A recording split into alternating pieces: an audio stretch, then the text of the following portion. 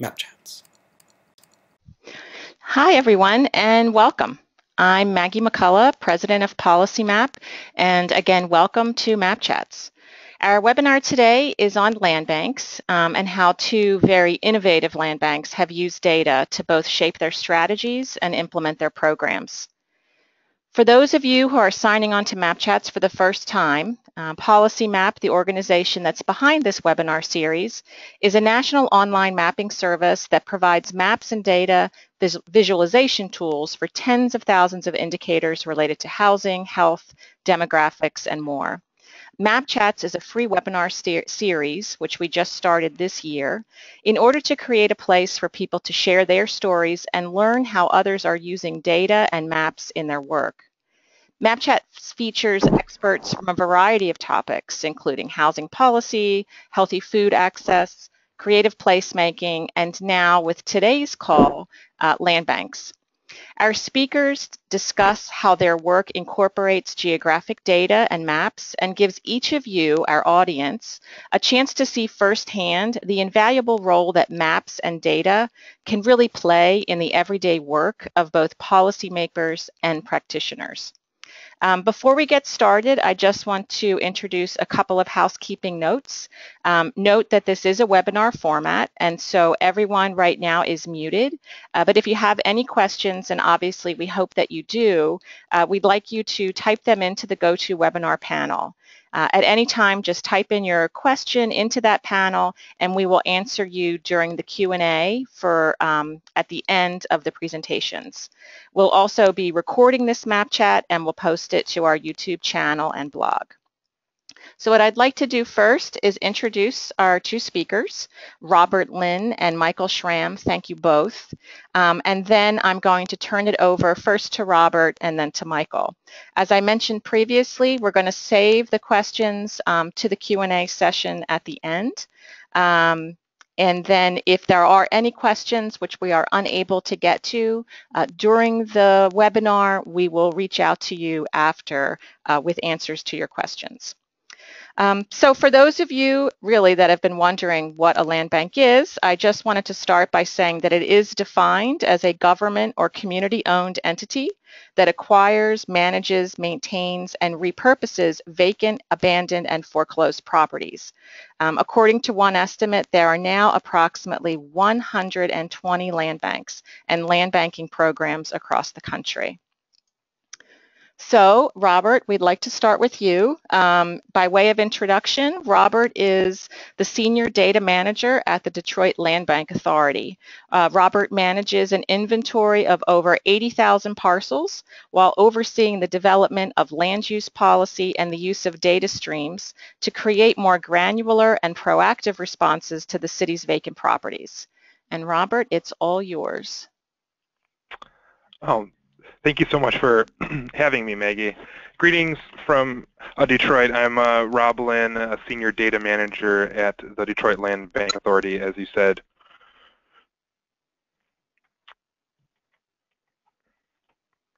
Founded in 2010, the DLBA is among the minority of land banks across the country that operate at the scale of a city rather than a county or regional jurisdiction. Like most of our peers, the Detroit Land Bank serves to return tax-reverted and blighted properties to productive reuse and improve quality of life in the city's neighborhoods. It's a big honor to be joining Mike here since we look to them as the experts on so many of these issues. Today, the DLBA is the largest land bank in the nation with a growing inventory of nearly 80,000 parcels. My role at the land bank is that of inventory manager. I'm working to address titles of title, delinquent taxes, and blight among our property holdings using large-scale data streams from a multifarious set of sources to triage our properties into appropriate programs and move them towards ultimate sale and reuse.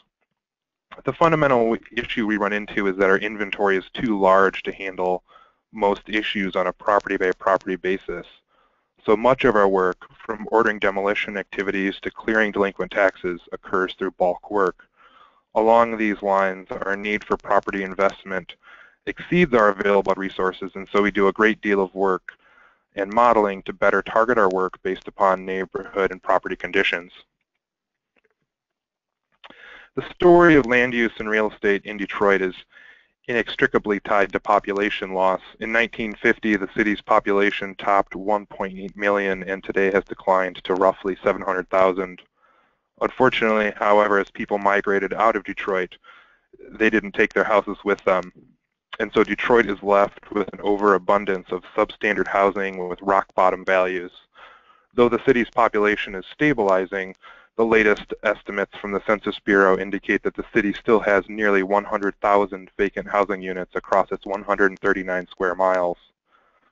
The research consensus on these issues is that, in aggregate, vacant and abandoned homes can depress surrounding property values, increase crime, spur population loss, disincentivize property investment, and even affect the transportation mode split, among other impacts.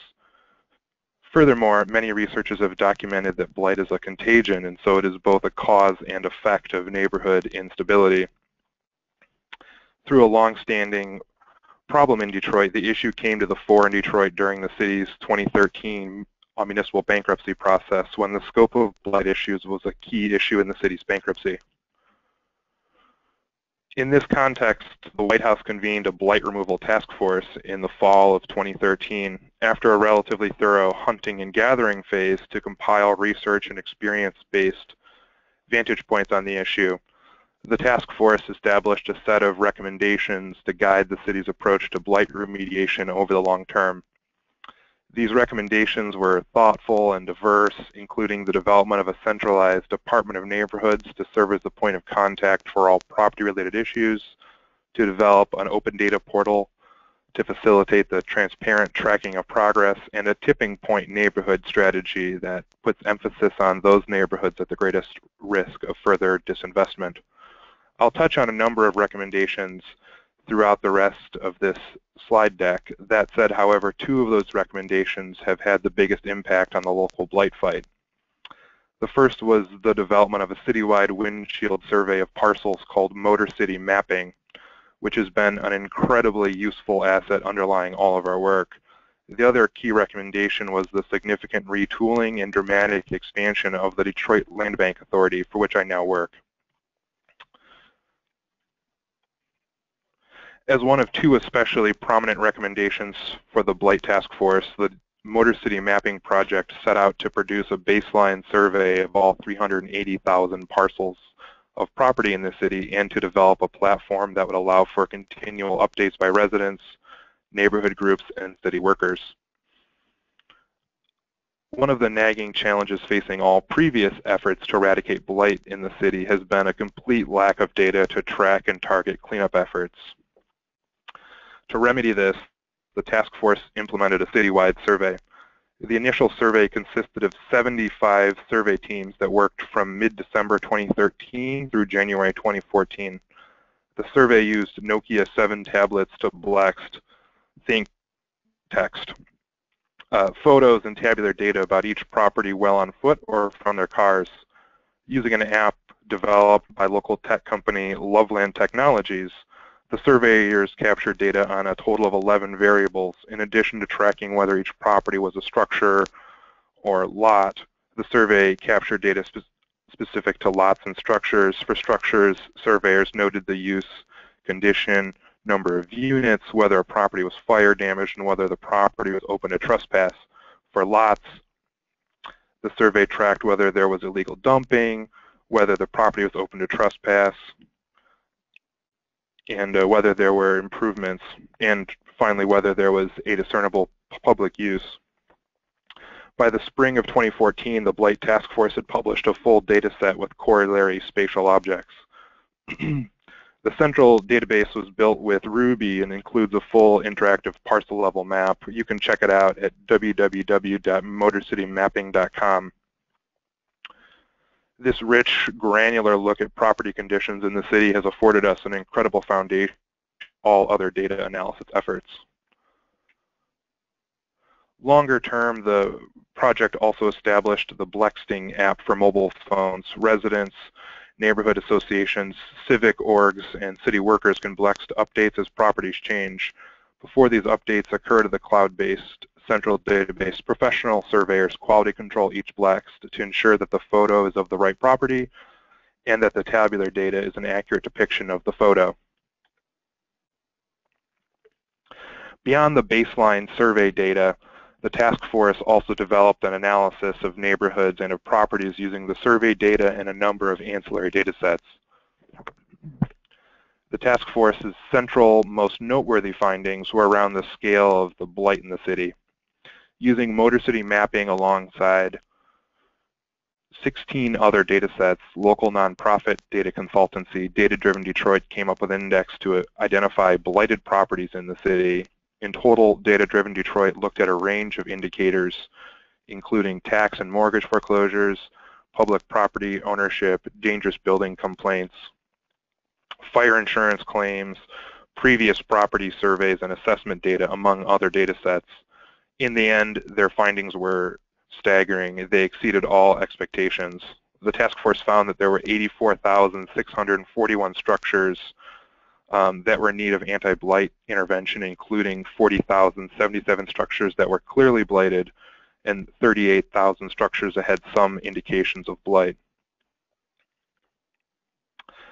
The other key recommendation from the Blight Task Force was for the city to revivify the Detroit Land Bank Authority. When the land bank was initially established in 2010, it served as a small-scale vehicle for the city to complete home rehabs as part of the federal neighborhood stabilization program. The authority had 5 staff and several hundred properties. That rapidly changed once the Blight Task Force report came out and the Detroit Land Bank Authority grew rapidly to address many of the recommendations. Ultimately, the Detroit Land Bank grew 3 programmatic pillars: disposition, demolition, and nuisance abatement. Our data team of 5 analysts operate and continually update our centralized property management platform. The team serves as the connective tissue and coordinating body between all 3 program teams. This is a screen grab of our website, www.buildingdetroit.org, where we host daily auctions, sell fully rehabbed homes, sell raw, unrehabbed homes at a fixed price, and sell side lots. Our most well-known disposition program, our daily auction of 3 homes, is based entirely online, where we sell properties in the city's strongest neighborhoods for buyers to rehab. We use hundreds of available data sets to filter our inventory and ensure that properties get into the appropriate demolition or disposition pipeline as soon as possible. Although many of our programs are restricted to particular target areas, some combination of our programs operate in every neighborhood across the city, depending on the funding available and the most targeted intervention for each neighborhood. In total, the DLBA owns approximately 80,000 parcels, has 80 staff, demolishes 4,000 homes a year, and commences nuisance abatement hearings against 1,000 properties and sells several thousand properties a year. At any given time, we have approximately 25,000 side lots listed for sale and available to residents. The fundamental challenge the DLBA faces is the inability to tackle the entirety of the vacant property issue at once, and so we consequently need to target our efforts where we believe they'll have the largest impact.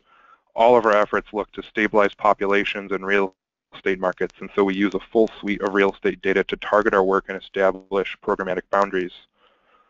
We most frequently look to real estate values, population change, mortgage originations, land assembly potential, and real estate market volumes, building permits, and home fires when we assess neighborhoods to target our efforts. One of the land bank's primary roles is to serve as the owner of last resort for foreclosed, blighted, and vacant homes in the city. By the end of January, we expect to hold title to more than 100,000 properties, or more than 1 in 4 properties in the city. To the best of our knowledge, we're the largest landowner in the nation as measured by the number of parcels. Historically, one of the chief challenges to dealing with tax-reverted properties in Detroit was the fact that public ownership was so dispersed. As many as 20 public agencies, from the public school district to the water department, held surplus vacant property. One of our chief projects to date has been to transfer all of those properties to the land bank to establish a simple, centralized resource for assembling and selling publicly owned properties. While most of our properties have come from other public agencies, we also actively gather property from the state of Michigan, unsold tax foreclosures from the Wayne County Treasurer, vacant bank-owned properties, donations from private citizens, as well as default judgments from owners of nuisance abatement properties through our nuisance abatement program. Land banking is a really tricky business. Between our inventory and programmatic activities, we track thousands of variables about our properties, our nuisance abatement defendants, our property purchasers, properties held by other public agencies, and properties undergoing demolition. To track and coordinate all of our activities, we use a heavily modified instance of Salesforce. I'm sure most folks know Salesforce as the customer relationship management, or a so-called CRM platform, but fundamentally what we found is that it is a highly adaptable, cloud-based relational database. A team of pros from enterprise communities and our own gifted Salesforce admin have developed a versatile, robust platform. Our Salesforce system went live in April 2015.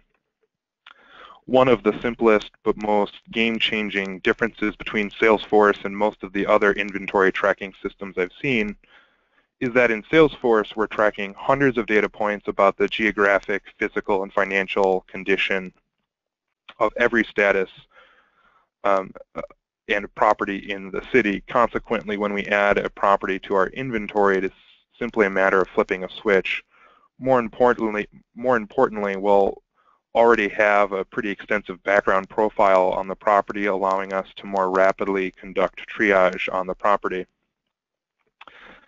Salesforce is a cloud-based system, so we're also able to integrate with other platforms pretty simply. We're a few days out from integrating with the city's new Socrata open data portal, so residents can track our actions and take data polls to do their own analysis of our work. Longer term, we're looking to develop API connectivity to other government platforms, including the Register of Deeds, the city's assessment platform, the building department's building permit system, as well as our own sales sites.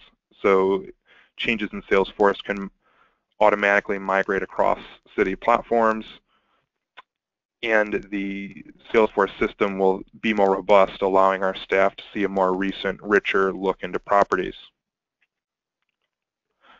At any given time, we have staff working on a litany of activities, from tracking soil-based contamination to clearing delinquent taxes, scheduling lawn mowing to arranging interior structural inspections or reporting title search results, negotiating donation agreements, etc.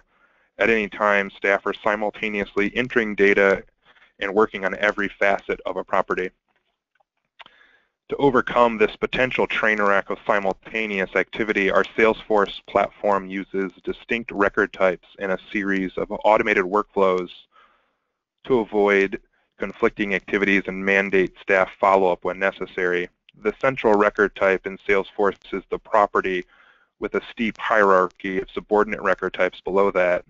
Below the property, we have major programmatic records called cases that include a great deal of summary data and history of the land bank's work with the property. Below this, we have activities, the sort of component actions that support a more major action. These activities are like board ups, title searches, auction open houses, demolition inspections, and quiet title actions. In turn, these activity records have their own subordinate records to track even more granular actions, such as invoice approvals and resident complaints. Through automated workflows built into the relational database, any action at one level of the property will dynamically update all records beneath it or above it. This tree diagram really only reveals the first two layers of the onion, but there are many more. This model also allows us to implement rigorous conflict detection, and so staff can't schedule demolition if we have a pending open house, for example. We're also keeping close tabs in the city. We do this both to measure the impact of our work and to maintain an ongoing reassessment of the city to ensure that every neighborhood is receiving the appropriate market intervention. In a city with a long history of population loss, one indicator we look to fairly frequently is population migration, and especially newly occupied homes. This map was made with address-level vacancy data from the United States Postal Service through a geocoding service called Semaphore. Like the signal flags, the land bank can tap into the post office's vast wealth of vacancy data. As mail carriers complete their routes, they track which houses are vacant and which are occupied to help inform their own mail forwarding system. Though a lagging indicator of vacancy, this is among the more rapid indicators of housing vacancy we have. Another common metric we examine is market valuation. We strive to align our most intensive interventions in areas with the healthiest real estate markets, and so monthly polls of multiple listing service data allow us to closely monitor market trajectories and establish benchmarks. For data sources like the MLS listings and sales data, we're constantly working to refine our tools for accessing these data. We've begun developing Python tools to automatically convert the archaic formats of their standardized reports into map and analysis-ready formats. We can, of course, extract other data from the MLS reports to assess market health, such as days on market averages or comparative market volumes, to better understand our neighborhoods. Gathering historic MLS data also allows us to gain a richer profile into our current and future inventory. The MLS holds a great deal of data about listings such as bedroom counts, foundation types, porch types, and roofing material. Since neighborhoods change so quickly and our inventory is so expansive, we often struggle to create accurate forecasts for our long-term resource needs. One of the most nifty tools we have is a citywide demolition probability analysis, drawing upon a diverse slate of 49 administrative data sets, including building permits, blight complaints, motor city mapping condition data, and sales history. Our team developed a logistic regression function by which we can predict the probability that a future hypothetical structural inspection will find that the property needs to be demolished at the 95% confidence interval. This allows us to predict future needs given our current and future inventory. Detroit's neighborhoods are changing in every way at such a breakneck pace that it can be difficult to accurately understand the up-to-the-minute condition and trajectory of neighborhoods. There's a notion in quantum mechanics that we can't see where a particle is, only where it has been, since at the rate particles are moving, they've moved by the time we've completed our observation. I think the same holds true for neighborhoods in some ways. Neighborhood metrics change rapidly, and just about all of our data are lagging indicators and give us a lens into what the neighborhood looked like 1 month, 1 quarter, or 1 year ago. These types of statistical analyses help us get out in front of these issues and can help us shift from reactive work to proactive, if not preventative work. Ultimately, the best way to handle blight is to prevent it from happening. Since most of our data is administrative data from local government partners, we constantly struggle to glean concrete information from incomplete, inconsistent, and contradictory data. One struggle we've had is to gain a nuanced understanding of occupancy, since any single metric available to us is rather flawed. For example, our motor city mapping occupancy data tends to give us false positives for occupancy when neighbors maintain vacant homes nearby. Along the same lines, our utility data gives us false negatives for occupancy when residents obtain illegal power hookups. To get around this issue, we've expanded on a powerful tool developed for us by our wonderful partners at Data Driven Detroit. We've created a vacancy index drawing on 5 data sets: gas, water accounts, water service, postal delivery, motor city mapping, and the Velasquez shopping news, to construct a 10-point index, giving us a more nuanced look into property occupancy. We found that aggregating the tricky municipal data set allows us to get around some of the shortcomings and limitations of the individual files. The whole is truly greater than the sum of its parts.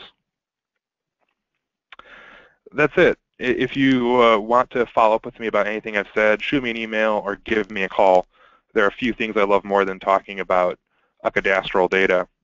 My communications team would have my hide if I don't make one final plug. If you want to follow some of our further forthcoming future analysis efforts, follow the Land Bank on Facebook and Twitter at the links on this slide. Robert, thank you. We have had a number of questions come in while you were speaking, and as I mentioned at the beginning, we're going to wait to the end and take them all then, but there are some great questions in the queue already. And thank you. I am absolutely blown away by the fact that you are soon going to own 1 out of every 4 properties, I think you said, in the city. That's incredible. So we are now going to hear from Michael Schramm.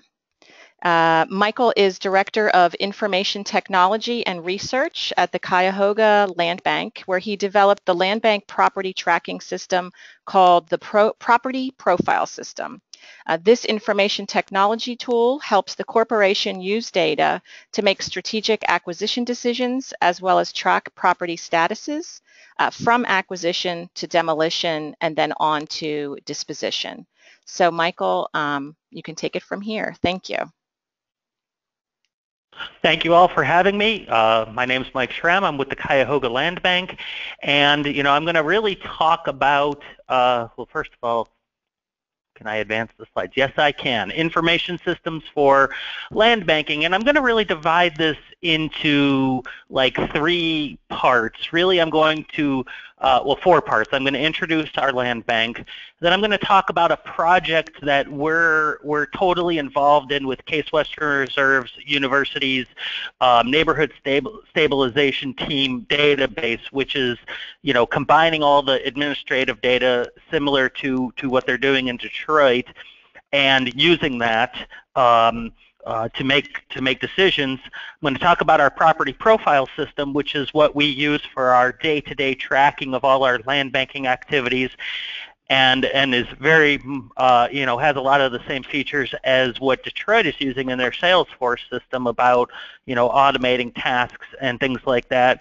And then I'm going to talk about strategically how we can use some data to make some acquisition decisions here in the context of how tax foreclosure works in Ohio versus how tax foreclosure works in Michigan, where they are sitting on 1 of 4 properties in the city, and it's due, and we're obviously sitting on a much smaller inventory, and it's size of cities issues, but it's also differences in how tax foreclosure works across state boundaries. Going back on to answer questions in like 10 minutes. So we have a mission to strategically acquire properties, return them to productive use, reduce blight, increase property values, support community goals, improve the quality of life for residents. We are a government-purposed, quasi-governmental, nonprofit corporation. So we are actually out of government, but we were created by the county government.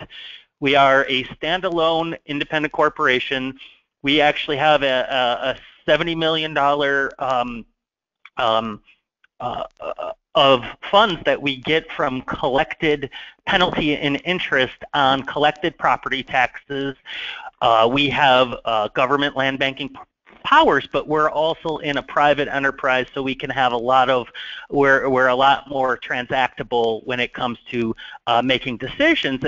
And Gus Frangos, who's our president, he wrote all of the Ohio County Land Revitalization Corporation language, and he often speaks to the 3 major engines of land banking in Ohio, which is the statutory funding, which allows us to plan, budget, maintain a professional staff, the expedited tax foreclosure process, which is basically in Ohio we had a judicial tax foreclosure process, but now we have an expedited administrative tax foreclosure process for vacant and abandoned properties, and then putting the government powers into a private nonprofit corporation to allow for a high level of transactional capacity. We've been open since June of 2009, and we are approaching our 6,000th parcel, and we've basically disposed 1,700. We've demolished 4,000. That disposition number is wrong. I'm going to have to get back to you on that one. We have demolished over 4,000. We have facilitated almost 1,200 renovations, and we're currently managing or have managed $82 million in grants. And really, our land bank acts as more of a transactional land bank where we are doing property triage. We are basically bringing properties in through bank REOs, deed in lieu of foreclosure, HUD, Fannie Mae, and tax foreclosure and state forfeiture, and we're triaging them. We're visiting every single property to determine, is this a candidate for renovation? Is this a candidate for demolition? Is this a candidate for a side yard program? And really, one of the major differences from how we work, from how some of the other land banks work, is Ohio has actually had municipal passive land banks since the late 70s.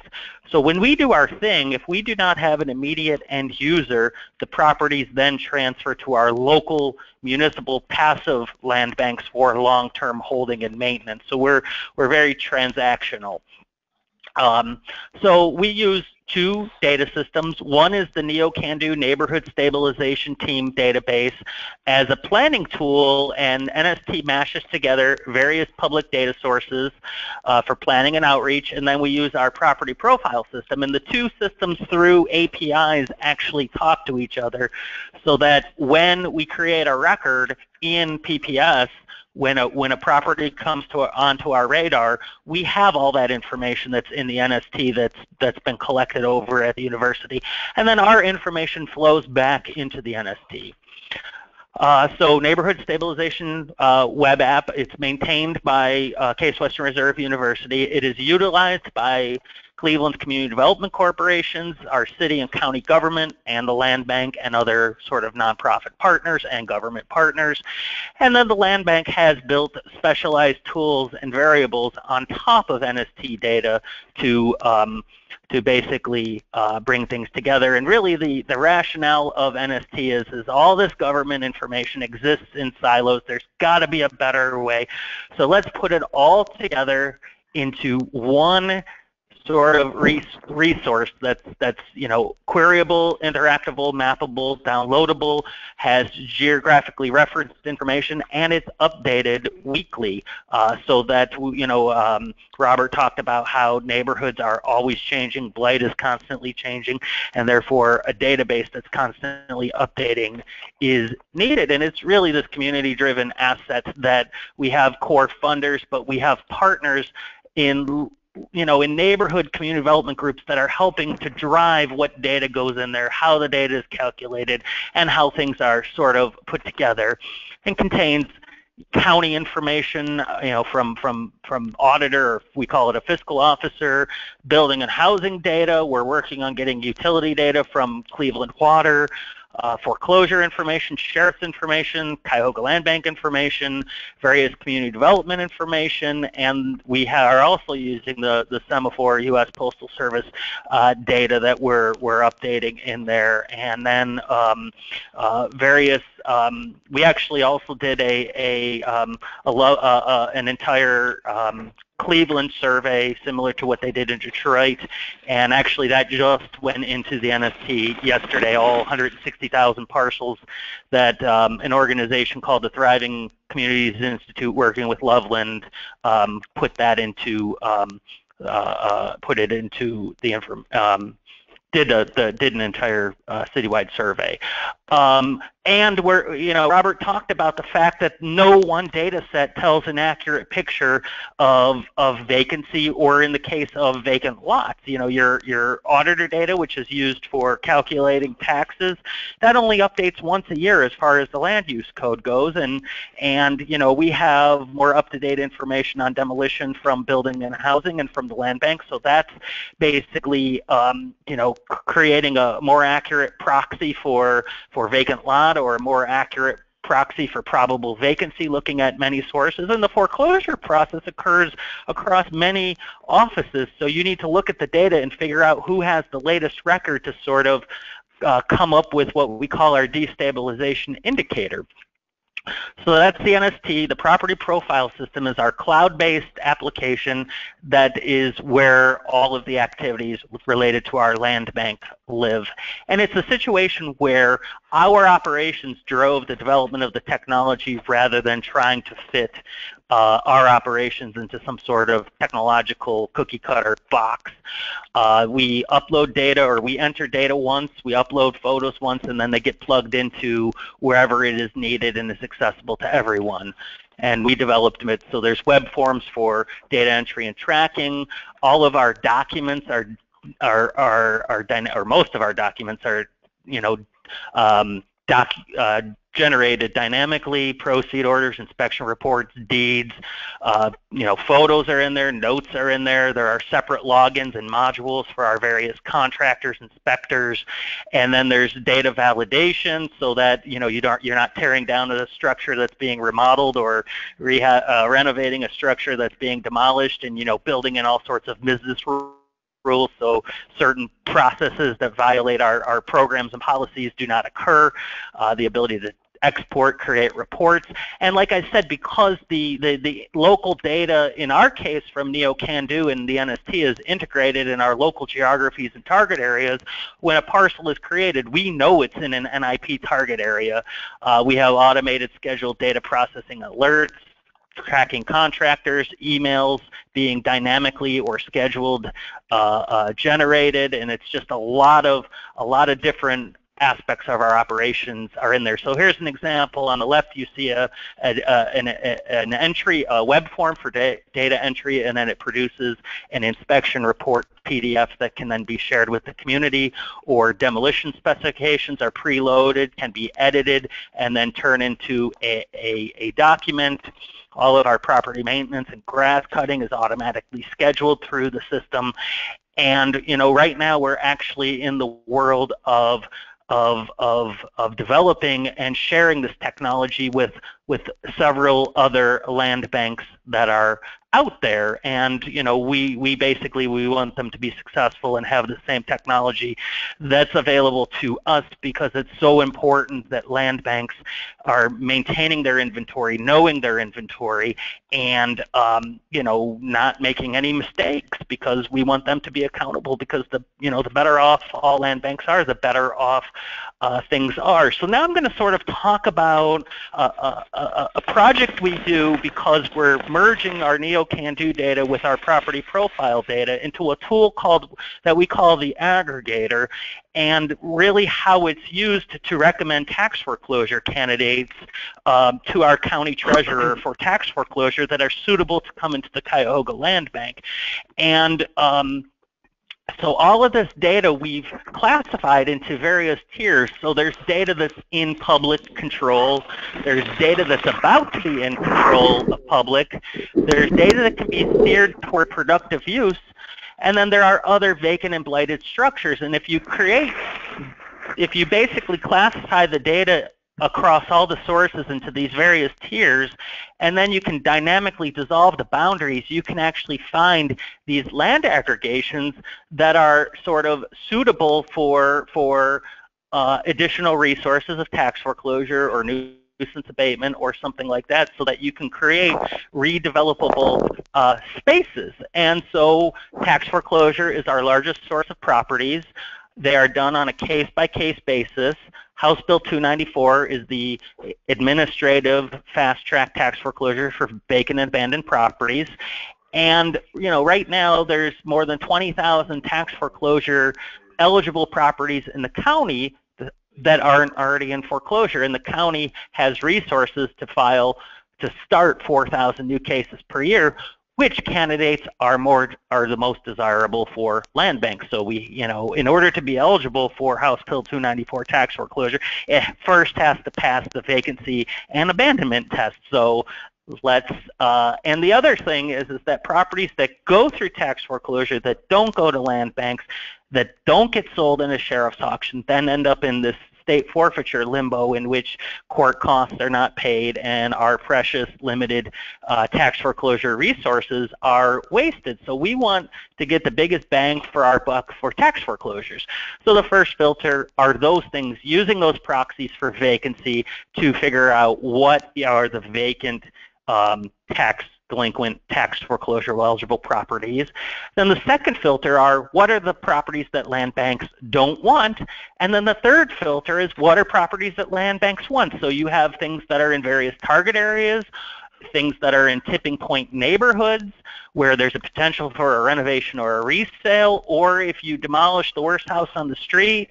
As Robert said, vacancy is contagious, and if you have a tipping point neighborhood or a stable neighborhood and you have that terrible house and you tear down that terrible house or renovate that terrible house, you've made all the difference in the world for stemming the tide for that neighborhood. But the last factor is what are those tax delinquent properties that are already adjacent to publicly owned properties so that these land aggregations can grow. And that's sort of what we're doing when we are making recommendations to our county on where they should be prioritizing their tax foreclosure candidates. So that's my story. I'm sticking to it. And now it's time to open up for questions. Michael, thank you. I really appreciated the slide that had all of the various data sources that you were pulling from and pulling all of that into a central repository. I think that's certainly something that we try and do here, and I think it is a challenge that everyone faces, particularly as all of these new data sources are now available for people to access. So we do have a lot of questions that have come in. And I think what I will do is start with one where actually multiple people ask the same question. It is a question for Rob, and it is, how did you get access to the MLS? We get access to the MLS through the MLS comp reports that any realtor can pull. And so you can pull a complete record of MLS listings for a certain geography over a specified time frame. And so we typically will pull all sales or all listings in the city, you know, for 2012 or 2015, et cetera, and then through that create sort of a longitudinal data set. Thank you. There's another question that is a few people asked this, Zachary Romano and Brian Najandera. It is for both of you, and it's basically asking how much time and money did it take to develop your platforms, and what is your estimate of ongoing costs to run and maintain what you have? Do you want to go, Robert, or should I go first? Either way, I'm happy to. I'll let you start because I think you guys have done a lot more development other than we have. So basically, in the world of NeoCanDo and the NST, that's been an ongoing project that has basically been funded through philanthropy and contracts with various government agencies to keep that going. And that property data budget for gluing all of that information together and having all those resources and doing all that property data outreach and maintaining and adding to that platform, the universities, the research center basically has to basically fundraise about $150,000 in a given year, plus or minus. But that's all. There's a lot of other sort of projects that are property data based there. As far as the property profile system, we've basically been developing that and building on that on and off since 2010. The first version was released in 2011, and basically it's been a portion of my salary for 5 years, and then probably another half person that we have here. And in the last year, we've basically started over from scratch, rewriting what we call our PPS 2.0, which is this product that we're going to be using, and then the other land banks are using, and if you're interested in licensing that, you can contact me directly to basically get the licensing costs and all of that. And then in Detroit, I think the story might be relatively similar. I mean, truthfully, the only person who would have a perfect insight into all the costs, I think, would probably be our CFO, but roughly we had sort of an initial build-out of Salesforce was about $250,000, and then subsequently we have one full-time admin and one sort of part-time support Salesforce admin, as well as the sort of ongoing licensing costs. But I think a big hurdle for us was that the data in Detroit was so hard to come by and in such just absolutely blighted a condition that it took a long time for us to get everything to a state where it was ready for this type of platform. And just as a comment or as a cheesy commercial, we're much less than that $250,000 in our product, but their product does do, ours is the Cadillac and theirs is the Bentley, so it's order of magnitude as well for somebody who's handling 100,000 parcels. Thank you. Our next question is from Shantanu Singh, and it is a question for Rob. For Motor City mapping, how many people did you need for the survey project? We heard it was in the hundreds. Sure. Well, given the sort of time frame set out by the Blight Task Force, the Motor City mapping survey had a very short window. In total, they did it in about 5.5, 6 weeks, and so they used 150 surveyors. That said, there were sort of previous iterations of Motor City mapping which used a much smaller staff just for a longer time frame. Great. The next question is for both of you, and Mike, if you want to go first on this, and then Rob, that's great. It's from Shoshana Akins, and the question is, Philadelphia recently instituted a land bank, but because of councilmanic prerogative, councilpersons need to approve all actions in their area. There has been little action and little faith in advancement. Have either of you run across these types of political issues, and what are some lessons learned? In order to be effective, a land bank needs to basically make its own decisions and know its inventory and have professionals working for it so that the various people know that the inspections that we're doing, the decisions that we're making are the right decisions, and having those pictures and that inspection data that's readily accessible through our property profile system that lets us know everything we've done to that property. Somebody will say, why are you tearing that down? It's a beautiful brick structure, and then all of a sudden, you show data and pictures that says, yes, but that's, all the other houses on that street are boarded, and you look inside in the pictures, the basement is all moldy and there's 3 feet of water in the basement, and then if you look at from the back there's a hole in the roof.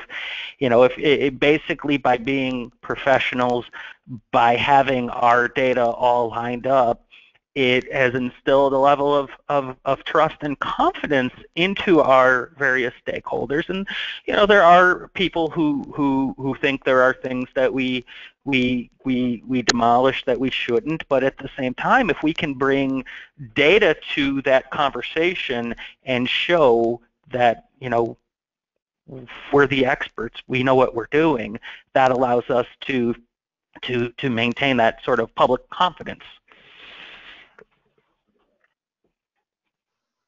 Yeah, I guess I'd really echo all of Mike's comments. I think really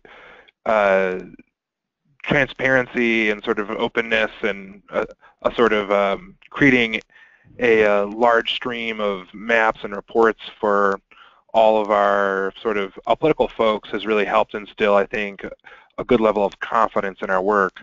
I think also that since the scale of our operations is really much larger than Detroit has ever seen before, I think most sort of politicos are pretty excited just to, you know, I'll see the progress. You know, we're demolishing, several fold more houses each year than our sort of historic averages. We're selling 10 times more side lots each year than the city did historically, and we're, you know, cleaning up vacant properties, 10 or 20 fold faster than historically as well. And our partners, because our data is flowing back into NST, and all of our council people have access to that, and all of our community development corporations have access to it, they're basically knowing things that are going to get posted on our website, 3 to 6 weeks before they get posted on our website, as far as the disposition for a property, or if a property is coming to us. So it is that transparency that really helps out. And our next question is from Carter Wang. And the question is, the use of technology in this field has got to be light years ahead of where it was a few years ago. How do you guys see this moving forward? Are there technologies that you see being used in this space in the next few years that you guys aren't using now?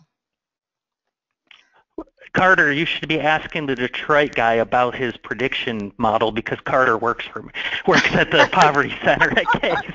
So, unless there's multiple Carter Wangs out there, but I figured that was going to be Carter's question. I think it's I'm going to put on my history hat here, and you think about, unfortunately, so many technological revolutions came out of World War II, for example. I don't know, I watched the History Channel. And, there has never been anything like the blight being caused that as part of, the Great Recession of the late 2000s. And I think the technology had to basically be there and developed, and the resources got put into Detroit, and the resources are getting put into Cleveland in terms of tens of millions of dollars for demolition. And I think scale brings evolution. I don't know if I'm getting too philosophical here. Nobody's laughing because I can't see the audience members, but I don't know. Thank you.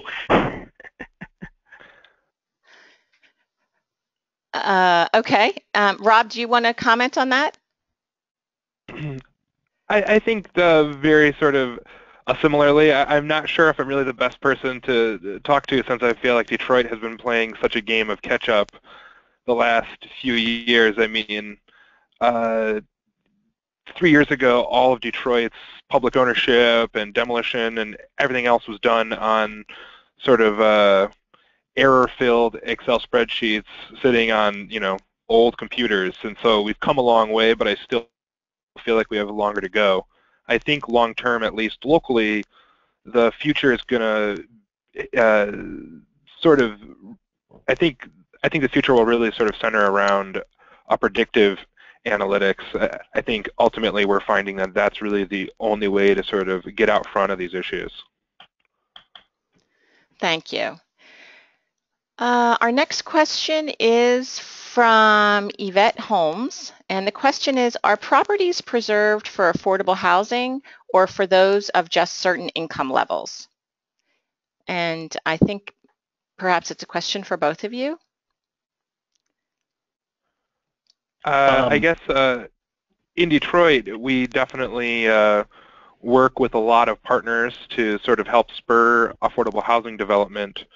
One of our largest sort of disposition programs is to our nonprofit partner program, by which we sell a great deal of homes to CDCs and other sort of semi-public agencies to do affordable housing development.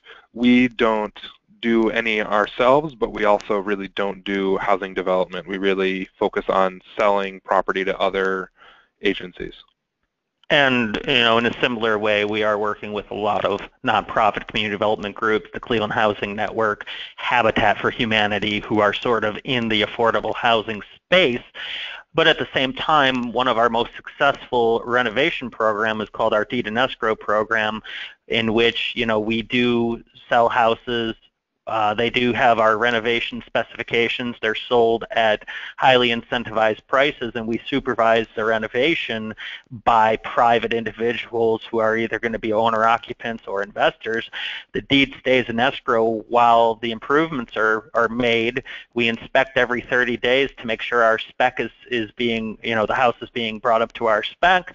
And at the same time, it's really a sort of a sweat equity model in some ways, because a lot of the people are doing the work themselves, and it may be a $30,000 renovation for if you were paying contractor prices, but people are getting them done much cheaper, still pulling permits, still getting certificates of occupancy, and we're checking on them. It's a 4-month process where we're inspecting every 30 days, and it builds equity. We have a program that offers discounts to recent college graduates and to veterans, and so those are other ways to sort of build equity. Thank you. We have a couple of questions from Amanda Wilson, and she is in Kansas City, where they're also developing a data dashboard, and she was wondering how extensively the tools that you've described today are used by community members or people outside of your organizations.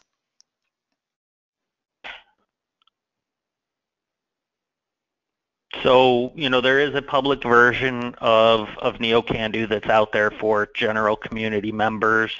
NST is more of community partners, but a lot of the active CDCs that have block clubs are sharing a lot of that NeoCanDo NST data with, block club leaders and things like that, and sort of, in sort of a grassrootsy way.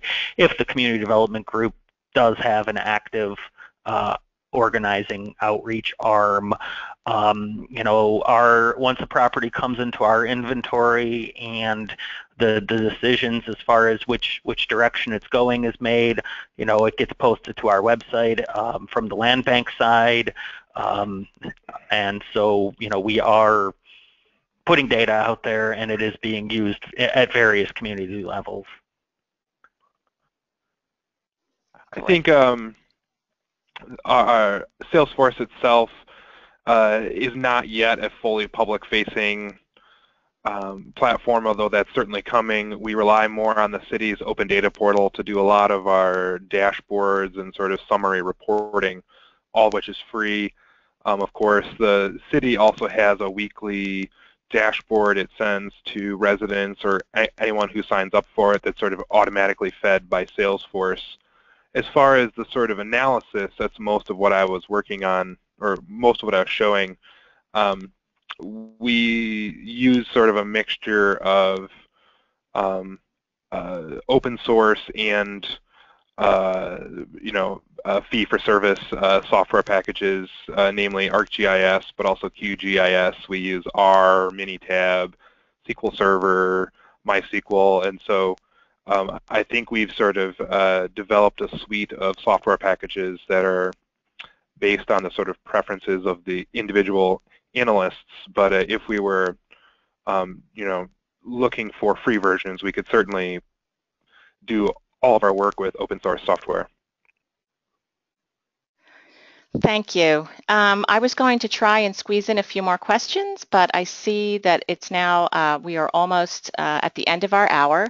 So everyone that did type in a question, please know that we will be getting back to you with answers. So I would like to thank both of our speakers very much. I hope that everyone has found this session to be very useful. Please remember that this webinar has been recorded and we will be posting it to www.policymap.com/mapchats, and we'll also be sending it out by email to all of the attendees. You'll also receive a survey, which we would love to have you fill out, letting us know what you thought of this session and if there's any topics that you'd like us to cover in 2016. We are trying to figure out the variety of topics that we'd like to introduce. Our next one, which is happening in early 2016, will be on measuring the need for quality childcare, and we will post an announcement about that before the end of the year, sometime in December. And lastly, I just wanted to take a moment because, again, I need to. My staff would kill me if I didn't do this. But I want to make sure you know that at PolicyMap, we also have a data and mapping application that, while it does not contain all the kinds of very, very cool local data that we saw presented today, we do have some similar vacancy, home sale data, and trend data that may be of use to you. And if you have not trialed PolicyMap, I would highly recommend going to policymap.com and checking it out. There is a fairly robust free version of the tool as well as a subscriber version, and we're obviously here for any questions or demos if you're interested. So again, I just wanted to thank you very much for your time, and we will get back to you with answers to all of your questions. Thanks, Rob. Thanks, Mike. Thank you. Thank you.